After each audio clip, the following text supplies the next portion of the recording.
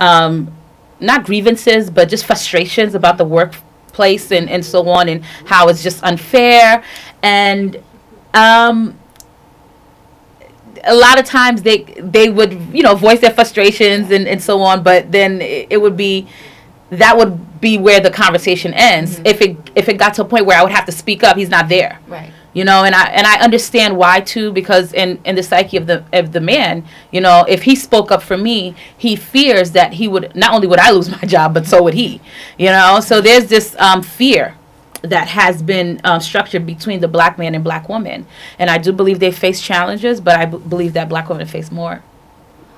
Speaking of that, I kind of wanted to touch on the Monique situation a little bit. You mentioned Monique, and she's winning an Oscar, and you know, she's kind of, that's her argument. Yeah. You know, obviously, you know, if any of you guys watching at home are familiar with Monique's story, boycotting Netflix for being blackballed and also lowballed in salary in comparison to a white female comedian who, you know, she feels she's definitely has a longer resume and experience and so on and so forth. But what do you think about that? Do you find that her argument is valid, or is it a case-by-case situation? Do you feel like Monique is the exact example of what you've just said about black women facing these challenges? So when the whole Monique thing started, I didn't speak really, because, you know, if I were her publicist, there are a lot of things that I'll tell her to do differently. First of all, she needs to fire her husband because he's not doing a great job at her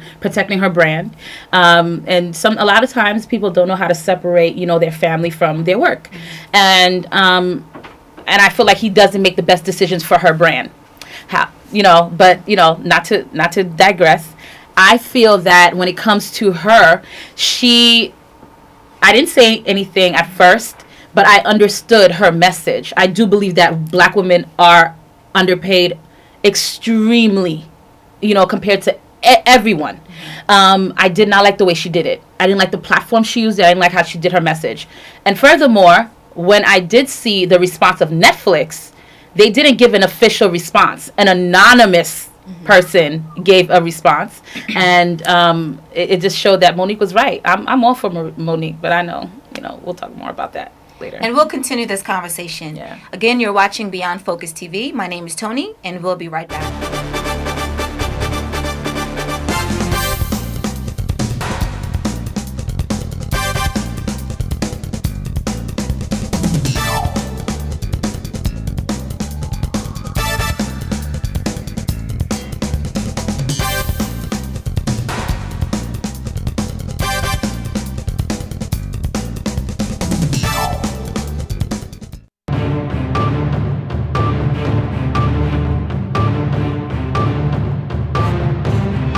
Welcome back. My name is Tony, and you're watching Beyond Focus TV. Again, my guest is Judith Jacques. We're having a really exciting conversation. Yeah. Not just about all the work that you do, but what's happening in entertainment, in media, with black men, black women. And before you go, I wanted to get your thoughts on what Black History Month, or what Black History means to you. Specifically the month, because it's Black History Month. What is when you think of Black History and Black History Month, what does that mean to you? Well, you know, a lot of people say they gave us the shortest month, and I mean, it's only a couple of days, so it doesn't even matter, to be quite honest. I mean, it's great that there's a month that is solely created to, not created for us, but it has been chosen to recognize our greatness. However, I don't feel that that's where it should be limited. You know, we have to understand that we are, a lot of us, and a lot of our children, our siblings, just the black community as a whole, we are being educated in a European standpoint. You know, there's not much of pre-slavery that is being educated to our children, and that's damaging to our images and our identity, because you don't there's not too much to be proud of. You know, if anything, it causes frustration and confusion and so on. So I feel like during Black History, although I, you know, celebrate the month willingly and happily, however, I feel like, you know, Black History should not just be limited to just 1 month. You know, I think it's something that we should continue as a culture. We have a responsibility to. Right. That's pretty much it. I agree with you on that.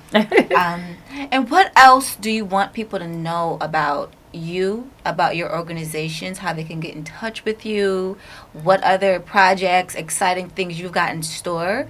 Yeah. Let us know. Now is your opportunity to let people know.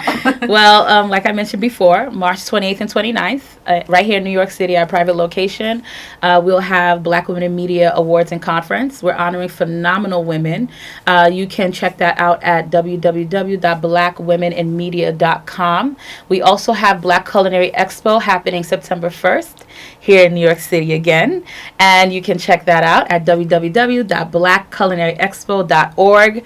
And we have our Black Celebration Awards happening in the fall, November, and you can check that out at www.blackcelebrationawards.org. And we are on Instagram, we're on Twitter, we're on Facebook, so you can typically Black Women in Media, because that has, like you mentioned, become our most popular platform. So Black Women in Media on Facebook, on Instagram, on Twitter, Black Culinary Expo on all 3 platforms, and Black Street on all 3 platforms. So. And where can we find you? Well, I'm on Facebook and Instagram and Twitter, Judith Jacques or Judith Bella Jacques. And I also have a virtual firm that caters to mostly small businesses and nonprofit organizations. I help startups, and I do life coaching. I also do business consultations, and that can be found at www.jacquesenterprises.co. So that's JACQUES enterprises.co. Well, since you're well-versed in communications and personal branding, I want to bring it back to the Monique conversation. That's a very hot topic right now. Yeah. And what would you do? You advise that, maybe she should fire her manager or her husband. Yeah. And is he a manager? He's a manager, right? Yeah, and sometimes personal relationships blur the lines. Yeah. What would you do? What would you have done differently? Well, to go back to it, I think, like I said, and I don't want that to be lost in translation, I'm okay with her issue with Netflix. Like, her message is relevant. Black women are being underpaid. Yeah. As a critically acclaimed comedian, actress, talk show host, and so on, there's no reason why she should be getting paid $500,000. Right. Doesn't matter compared to anyone else. But she compared herself to Amy Schumer, who, in the beginning, I don't feel like she shot Amy Schumer. She said, she just noted that Amy Schumer got paid, I believe, was offered $10 million. Right? Right. You remember, right? Yeah. So maybe I think she went back and she asked for 2 more. Yeah, she asked for 2 more, and then she got $12 million, and so on. So now, seeing that, and quite frankly, I don't think that Amy Schumer is as I don't want to knock her down, but obviously she's not a Monique. Right. And aside from how my personal feelings towards her, Monique deserves much more. And when you see that in comparison to a white woman, that is relevant.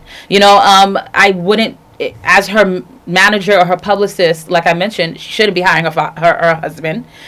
He should not be anywhere near her brand because he's damaging it. It seemed like it was a phone at home, and they were in front of her, all of her awards and accolades and so on. It was just poorly done in terms of how she was transmitting, her message. Yeah. But I would have had her, on a set. I would have had her begin a campaign, strategically begin a campaign. And like I mentioned earlier, Netflix, an anonymous person from Netflix then tried to say it was an issue with her ego. And, they did offer her. She was the one who came to them. They didn't go to her and so on. And thankfully, she, showed them the receipts that, no, I did not go to them.